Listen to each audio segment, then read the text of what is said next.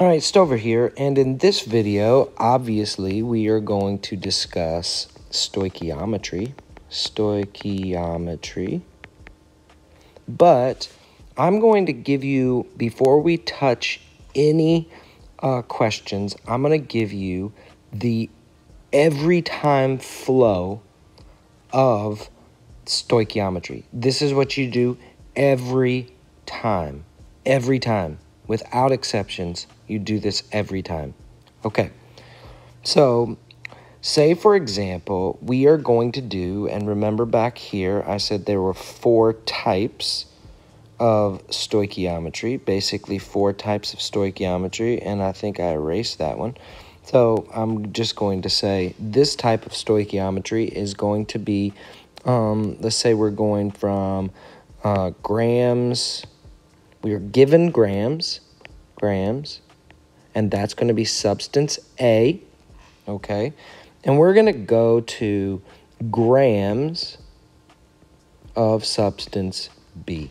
We want to know how many grams of substance A it's going to take to get a specific amount of grams of substance B.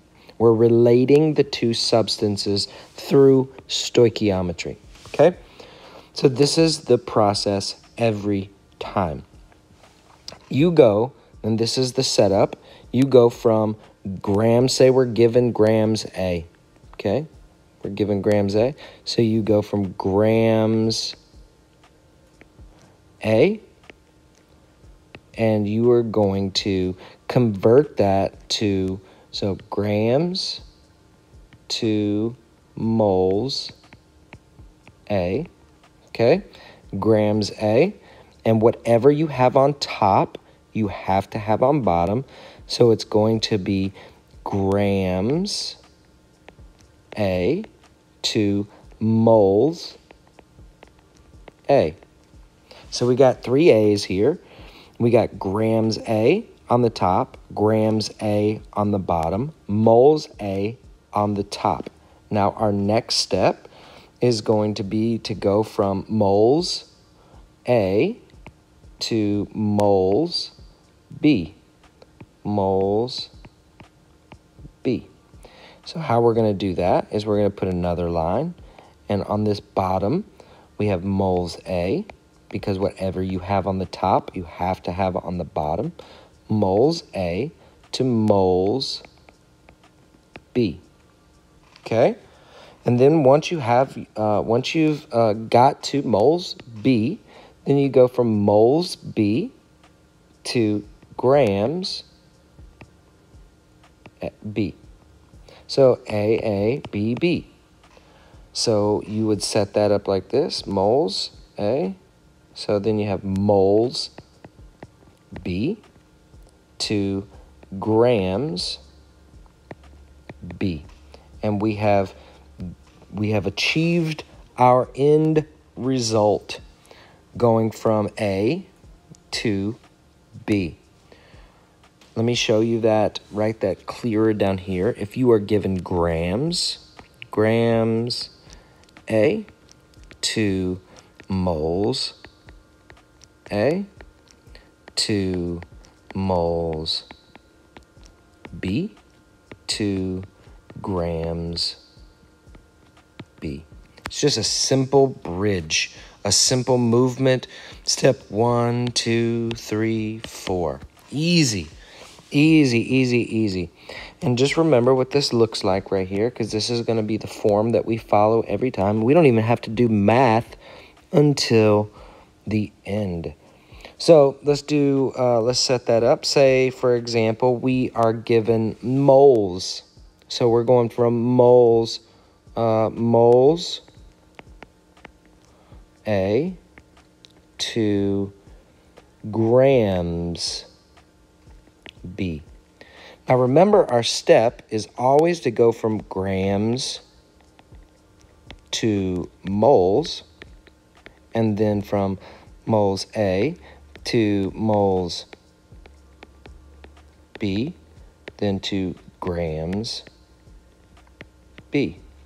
So we are given moles, we're not given grams, and so we are going to be able at that point to skip this step and just go moles A. Let's move that down just a little bit. Move it down here, boom. Moles A, and we want to go to moles B. So we are going to put moles A on the bottom because that's what we've been given. And we're going to put moles B on the top. Remember, here's how that went before. So we went from grams A to grams A to moles A, right? And then from moles A to moles B, and then from moles B to grams B, okay? So we went from, this is our traditional every time step, right? So we can cut all of this out right here because we are already given this in our equation, moles A. Okay, and I'll show you what that looks like in a written equation. So we can cut all of this out. These are our steps every time, right? Grams to moles, moles to grams, okay? And moles A, so you're going from A to B. As substance A is what you have, and substance B is what you need, okay? So we can cut all of that out and just set it up like this. Moles A under moles B, and then we can take this, moles B to grams B. It's pretty simple. So we went from there from moles to grams, right? The first one we did, we went from grams to grams. Remember the 4 types? Then this one we did, we went from moles to grams. And we could do it various ways. We could do from grams to moles. And that would look like this. If we were just going from grams, say we're going from grams A to moles B. So grams to moles. Remember our steps? Our steps is this, grams A. This is every time, grams A to moles A. From moles A, we go to moles B. And from moles B, we're going to go to grams B. Okay? This time, we are given grams A, check, right? And we are asked to go to moles B. So we can cut this step out this time. We just basically flip-flopped our problem last time. And so here we are. So how would we set that up? We would just simply set it up like this. Grams A on the top. And then grams A. And I'm going to show you what that looks like in just a little bit. To moles A. And then we would go from moles A to moles B.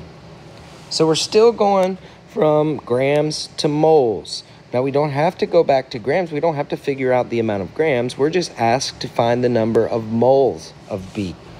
So remember, every time you are going to go, and this is something that you should jot down, and I'm going to put it right here. This is your general, and I call it the fence. I call it the, let's change the color here. I call it the stoichiometry fence. And by fence, I mean something that you kind of jump over, bounce over. So you're basically always going to, and I say always on purpose. So let's do it in this. Let's do it in orange. Orange is bright enough to see. This is, you should jot this down. Take a screenshot. So you are always going to go unless you don't need the step, and you'll know when you don't need it, but this is the general, the overall every time steps that you can choose from. But it always happens like this. You're going to go from grams A to grams A to moles A to moles A, and then now we're going to make the jump, moles B into moles B into grams B. And this is a simple gram to gram A to gram B conversion. Okay? So you see the relationship. This is grams A, and then this is grams A, and how grams relate to moles A, and then how do moles A relate to moles B of substance B, and then how do moles B relate to grams of B. Okay, so that is the stoichiometry fence. Every time you're going to go from grams to moles, moles A to moles B, and then moles B to grams B. Now sometimes, like I said, you're not going to need, let's take some of these arrows out, just depending on what they're asking you for. Sometimes you'll be able to cut this step out right here. You'll be able to cut this whole step out right there, gone. And then you'll just go from moles A to moles B. So sometimes you can cut those steps out, right? Sometimes you can cut these steps out right here. Boom. You don't need to know the grams of B. Sometimes you can cut all of this out. Let's say we can cut this out because all we want to know is how many grams are equal to the moles of A. So there are multiple pathways that we can use to do stoichiometry, but really stoichiometry is super easy when you understand that this is always the process. Always the process. So take this down, put this into your memory banks, into a screenshot. This is your process every time. Anyway, that was the simple process that we're going to take, and we'll come back and we'll begin to work on some problems.